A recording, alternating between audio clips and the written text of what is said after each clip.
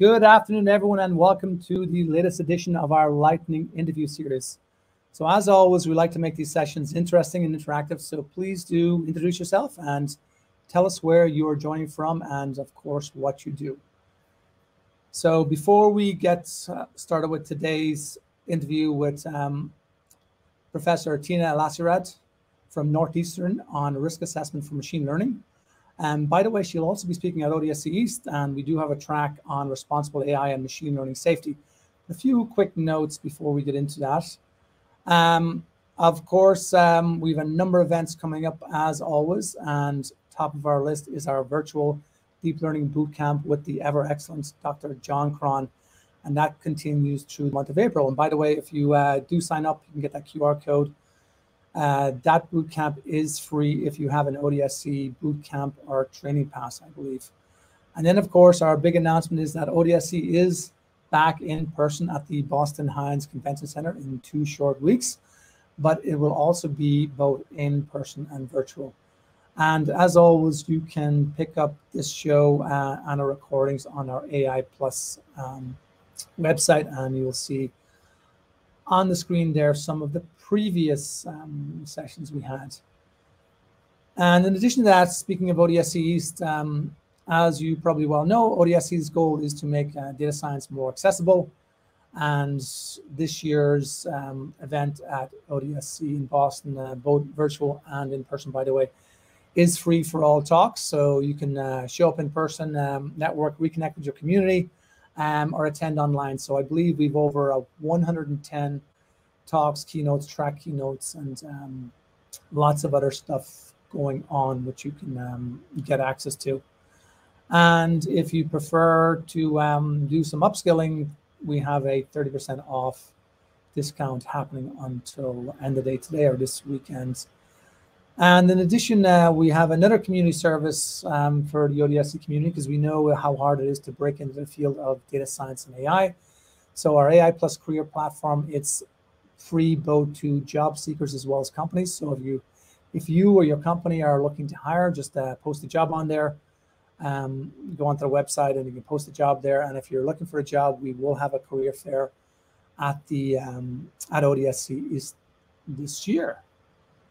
So with that, I'm absolutely delighted to introduce today's incredibly accomplished guest. And this is an abbreviated bio, by the way. So Tina Eliassi-Rad is a professor of computer science at Northeastern University and a core faculty member at Northeastern University's Network Science Institute.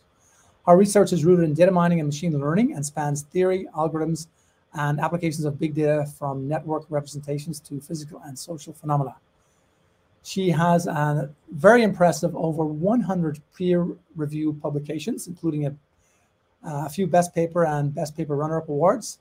And Tina's work has been applied to personalized search on the World Wide Web, fraud detection, mobile ad targeting, cyber situational awareness, and ethics in machine learning. And now her algorithms have been incorporated in systems used by government and industry. Tina, welcome to the show. Thank you. Thank you very much, Seamus. And thank you for that nice introduction. I'm happy to be here. Yeah, delighted to have you. So Tina, we've got a lot of ground to cover, but I just want to get straight to the point. So tell us a bit about yourself and perhaps a bit about your journey to becoming this world-renowned network science expert. Oh, thank you. Yeah, so I was always interested in math. I found math very easy. And my dad studied control theory back in the late 60s, early 70s. In fact, he worked on autonomous vehicles back then. Wow. with the computers that they had at the time. Department of Transportation in the United States was very interested in that work. And of course, the computers weren't fast enough. For example, you could only compute the Taylor expansion series to second place. And if the wind is too much, then that approximation is not good enough. And I remember that we would get IEEE computer magazines at home. And so the fascination between basically electrical engineering and math led me to computer science, then led me to AI and machine learning. Took a class in machine learning in college, was really interesting. At the time, it was the winter of AI in the 1990s. And then over the years, I got interested in graphs and networks, and that led me to network science. which is an interdisciplinary field where we like to look at phenomena in terms of complex networks and then build predictive and descriptive phenomena of them. So example, this is actually work by John Kleinberg at Cornell. Who is your romantic partner on Facebook, right? So that's a social network. That's a complex network. And so you are the center of the star. There are petals around you. These petals have more triangles around them. And like your high school friends know more of each other than like your college friends.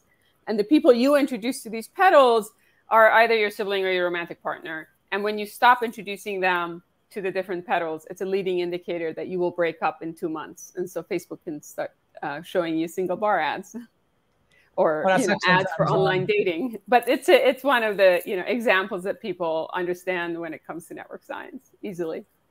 Yeah, that's a great example of network science. And by the way, that's a very awesome journey story, and it's great to you had a mentor so close to home and got you through the AI winter. And fascinating because people forget there was a lot of research going on in autonomous vehicles in the 60s and 70s even. So that's fantastic. I haven't seen a non-autonomous Beetle yet, but I'm sure there's one around there in somebody's garage. So you gave some great examples of network science, and perhaps our audience might be a little more familiar with graph networks. And I know a lot of people in the industry use the term network and graph synonymously. Do you want to give us a little more, bit more of a definition of network science, at least from an academic standpoint, what network science is versus some of the other disciplines, I guess? Yeah, so graphs are mathematical objects, right? They're abstract data structures. Networks are instantiations of them, right? And so network science is interdisciplinary field. So you have physicists, you have social scientists, you have mathematicians, you have computer scientists, you have communications scientists, that they all come together. And the thing that they have in common is that they like to represent whatever phenomena of interest there is as a network. So for example, I have a grant from National Science Foundation about whether can we predict evolution, right? So if I take fish in Alaska from freshwater to saltwater, can I predict how their gene co-expression networks changes, right? Can I predict how their proximity networks change?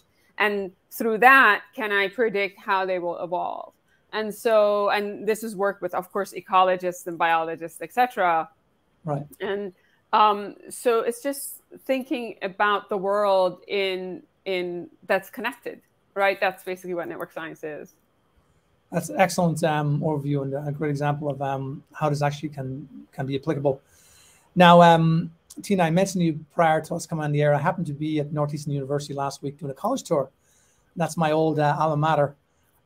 It's an incredible campus, and especially since a lot has changed since I've been there. You've got some fascinating research buildings, and I would encourage anyone who's ever got the chance around Boston to go look at some of the new research buildings that have just been built at Northeastern. And network science is somewhat new, relatively speaking. And Northeastern actually has a whole institute of network science. So can you tell us a little bit more about what kind of research you and your team are focused on at the Northeastern University's Network Science Institute? Yeah, I'd be happy to. So the one thing is, obviously, like graph theory has been around for hundreds of years, right? And people have been fascinated in terms of graphs or communication networks, transportation networks, et cetera. In America, after 9/11, if you remember, there was all this stuff that if we could have only connected the dots, right? If we could have only knew what the network was. And then a lot of funding, a lot of research funding went into the study of networks and network science in particular. Oh, fascinating. And so at Northeastern, we do interdisciplinarity really well. And so the Network Science Institute has 9 core faculty. We all sit together. And as I was mentioning, it's interdisciplinary. So on the floor that my office is, and my lab is, there's a very prominent social scientist, David Lazar, and a very prominent physicist, Alessandro Vespaghiani, who have their labs and their students. And so my students get to talk and learn from physicists and social scientists and vice versa, right? And so, for example, Alessandro Vespaghiani is a world expert on network epidemiology. And of course, we're going through a pandemic, right? It's all about contact networks, right? And how does the virus spread? And Alessandro advises WHO and CDC, and his work has been showcased in New York Times, etc. Right? Or like David Lazar, who's a computational social scientist, is interested in misinformation and disinformation, and how the non-facts propagate through our social platforms. And so he has this huge project in terms of why people spread information. And in fact, that's a project that I lead with the Volkswagen Foundation funding in terms of, can we make online discourse better? In terms of my personal lab, I am a computer scientist, so I generate new methodology, right? It's new algorithms. So can I generate new algorithms, new models that can do that can predict evolution better? Can I build models and algorithms that are more robust in terms of adversarial machine learning that you mentioned? Can I build graph distances? So this is more on the theoretical side, that have some mathematical backing, because distances and similarity are inherently ill-defined. As we say, similarity is in the eye of the beholder. But for example, by looking at some work in topology, we were able to come up with a new graph distance that has really good mathematical foundation. It's called the non-backtracking distance, where then you are able to rely on really good foundational math to say why these two graphs are similar or different. That's very insightful. And of the many, many papers you've authored and co-authored, and one that springs to mind, because just sticking with network science for a little bit before we move on to adversarial networks and all that good stuff.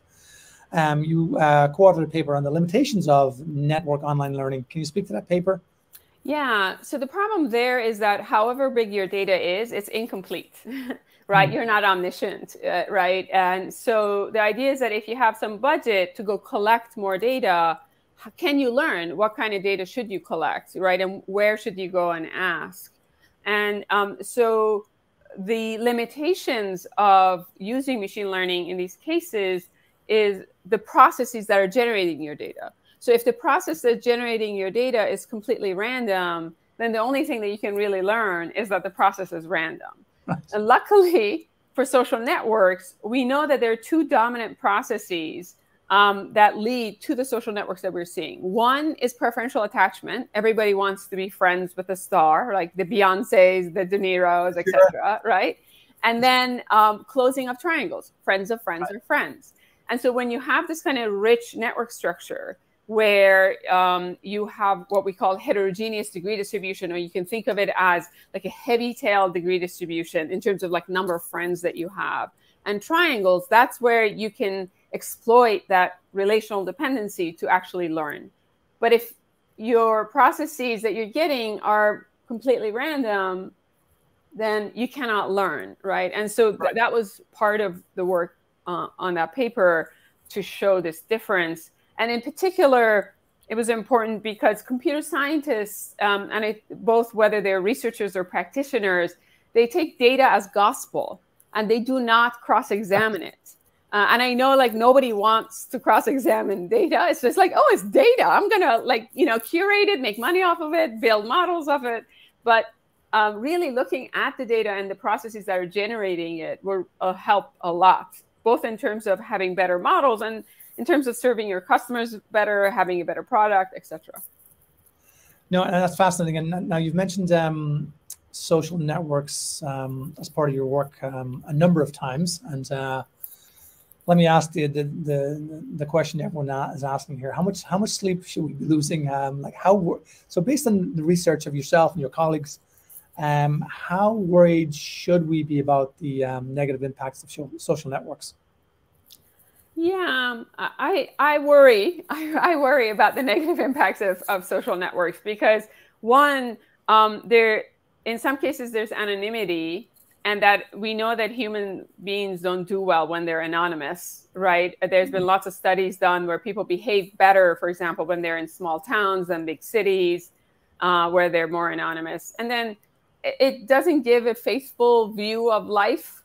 right, of what is going on. To be honest with you, I use something like Twitter in a way as an RSS feed, right? In terms of, oh, these are people that I like to hear what kind of work they're doing, or to use it to advertise a work of my students. But yeah, I feel like, a lot of the social networks, they're like so 2008 at this point, right? The old exactly. ones. Yeah. And that leads to an exact question of that, because you mentioned earlier, like people are just taking data as gospel, and that's one issue. And then the second is a lot of industry is actually collecting training data from online sources, social network sources, where again, you have a lot of bad actors. So you think that's a big problem, like with the quality of this data people are collecting online, like collecting data in the wild? Yeah, there are issues in that data is often misogynistic, right? It's often homophobic. It's often, it has lots of societal bias problems in it. And so if you don't pay attention to them, then the model that you're learning will also have all of those, traits of misogyny and homophobia and xenophobia. And is that what you want? That's the question, right? Right. If that's what you want, then that's what you want. And there's recent work that's been done in terms of how, even if you curate this data, right, you're like, okay, I'm going to go clean it. It still has enough dependency in it where you would find this kinds of social biases, or the kind of things that I feel like we don't want, right? We don't want sexism. We don't want racism. We don't, right? Ideally, we don't want these things, right? Even though they're in our society. Yeah, and then a follow-up question, which I was going to ask later, but I think now's the right time to ask it. But we've been focusing ODSC. We've lots of talks around pre-trained models. Have been huge breakthroughs in that in the last 2 or 3 years. It's big in NLP. So you have these massive pre-trained models. A lot of times they're scraped from Wikipedia and sources like that. So I think you mentioned the paper and some other concerns around these large pre-trained models. If you can speak to what is a very popular topic in the AI data science community at the moment. Yeah, so let me give you one example. This is actually an example of Meg Mitchell, who was the co-lead for ethical AI at Google, where if you look at Wikipedia, the majority of the contributions are by young, single Caucasian males who are, in their early 20s, mid to late 20s and, early to mid 30s. And so that is the view you're getting. Is that the right view? Is that the population that you want to look at?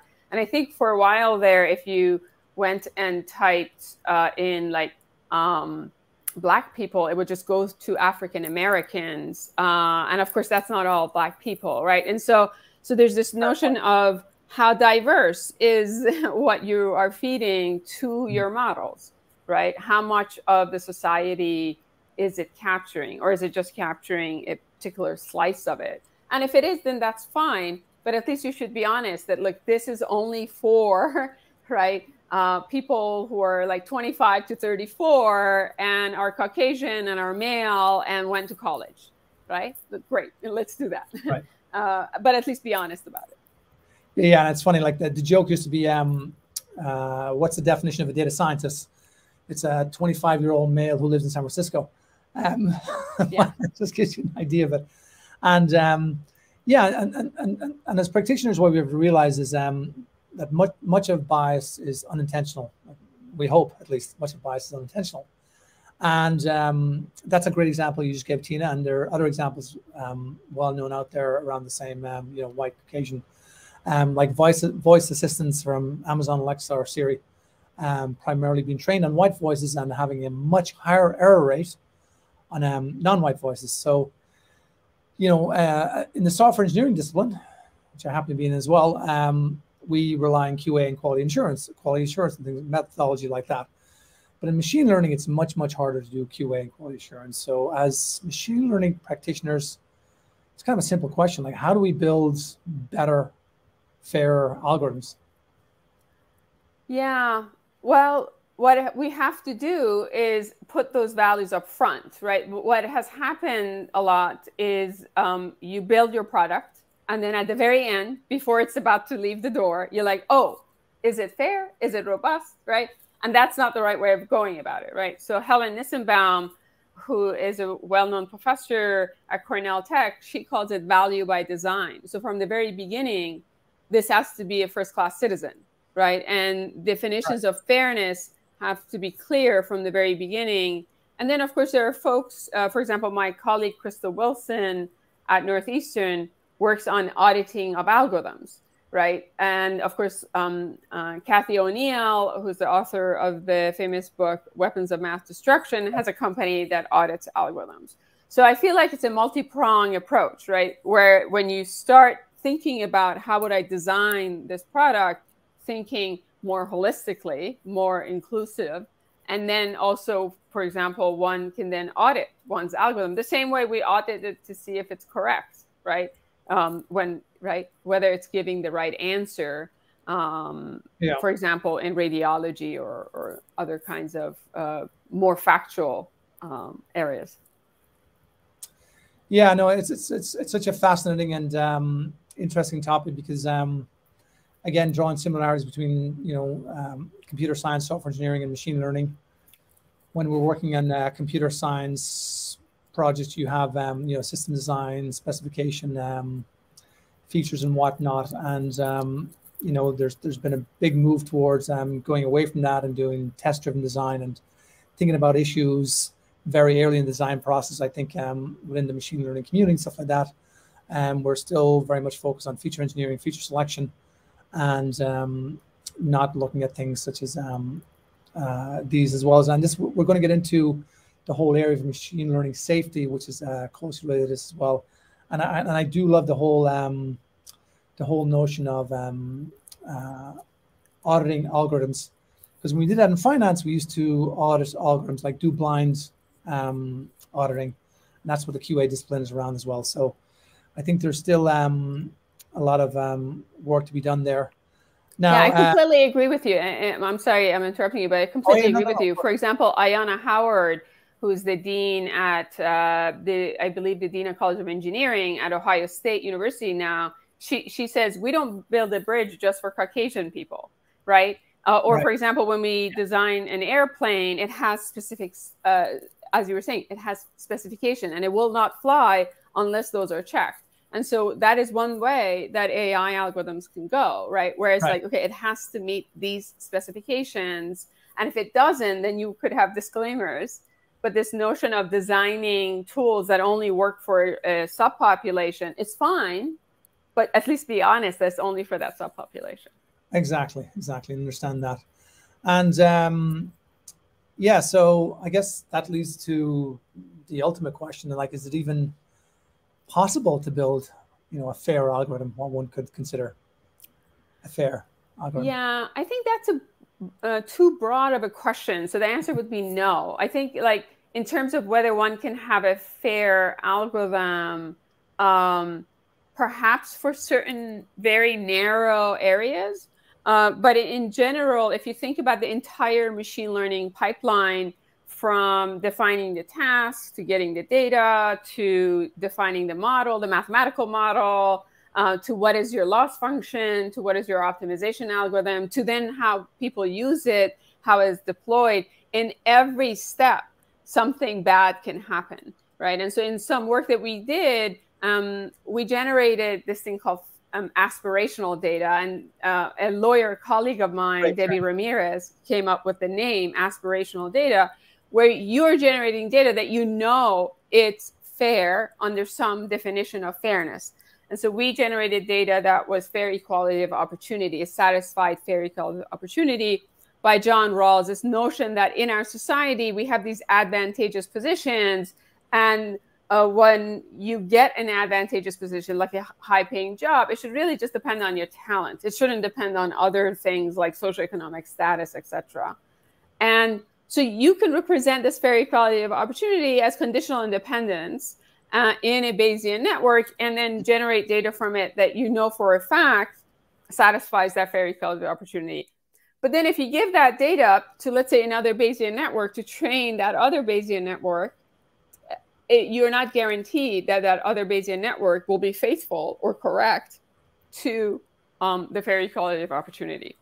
And so at every step, one needs to be careful. And this is why in terms of the auditing of basically like, okay, this algorithm is fair, but under these circumstances, right? And it's usually a very small, narrow sense of fairness, as opposed to this whole thing of like justice and so on and so forth. Exactly.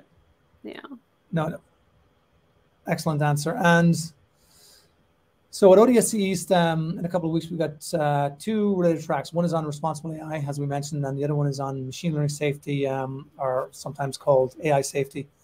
And safety is definitely a popular research topic in machine learning. I think I've been hearing AI safety talks at ICML in Europe for the last couple of years. But do you think, I think most of our audience is somewhat or fairly familiar with machine learning safety or AI safety. But as practitioners, do you think industry is adapting machine learning safety quickly enough? I think it depends on the industry, right? I think, for example, folks in cybersecurity have been bitten one too many times. And so they're a lot more careful about people trying to evade their models or poison their models. So it depends on the particular industry, right? Or for example, if you have an autonomous vehicle and it's collecting data, and we know that they are vulnerable to attacks, right? The famous one about, like, I have a stop sign image and I blur some of the pixels, and now it doesn't think it's a stop sign. And so I think it depends on the particular industry. I think people are aware that there are adversaries out there who want to make your machine learning model either perform poorly for a particular person or holistically perform poorly, right? Across everybody doing performing poorly. And so they are very much looking at, like, how can we fix this? Yeah, I think when we were discussing this earlier, you mentioned a couple of papers that Irene has shared. One is on Pat attack, I believe. You're saying, yeah, because cyber and AI and those two fields coming together is pretty fascinating. And I guess that kind of leads to, so, you know, especially when you get into the realm of machine learning safety, and some examples you came up with, you know, lives are definitely a risk here. So at what point do you think AI is going to adopt, you know, is going to either self-regulate or need independent oversight? Yeah, I think whether we like it or not, independent oversight is going to come our way. But I think the better way is for us to have professional norms. For example, in medicine or in biology or biomedicine, for example, there are professional norms. When the Chinese doctor used CRISPR to change the genome of a fetus, he was excommunicated from his professional community, and I believe he's in jail now. We have nothing like that in AI machine learning. Like, you can do anything you want, and and nothing happens to you. There's no, in a way, accountability. And so I feel like we should have some professional norms.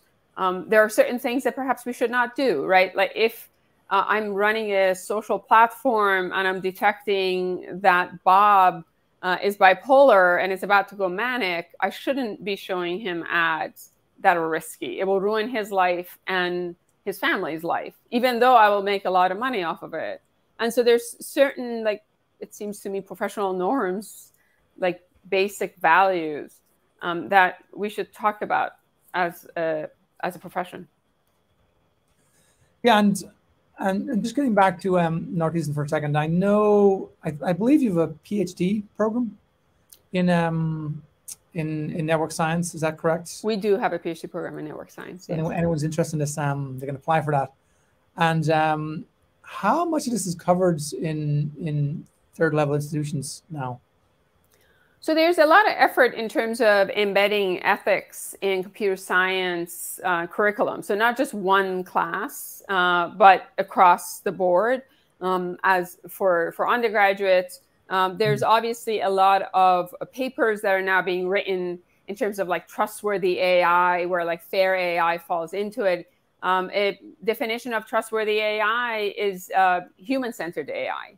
Right. And so the explainability, privacy, fairness, accountability, all that comes into it. And so the problem that I see with the whole effort on trustworthy AI is that there's this huge gap between the privileged folks in our profession who are saying, oh, look, I'm generating products, or look, oh, I'm advancing science. And then there are the marginalized people in our profession who are saying, look, these algorithms are causing harm to people right now. Like, we should step back. We should think about what's happening. And I'm not sure if like that divide can be shrunk just by itself. I feel like that needs education from the undergraduates and from high school. So earlier this week, I was part of a panel at Museum of Science in Boston talking to high schoolers about how do we navigate our AI world. And I also had a perspective piece in Nature with some colleagues in July about how our societies now are infused with algorithms. And so your algorithm or your product is not an island. It's part of this complex system.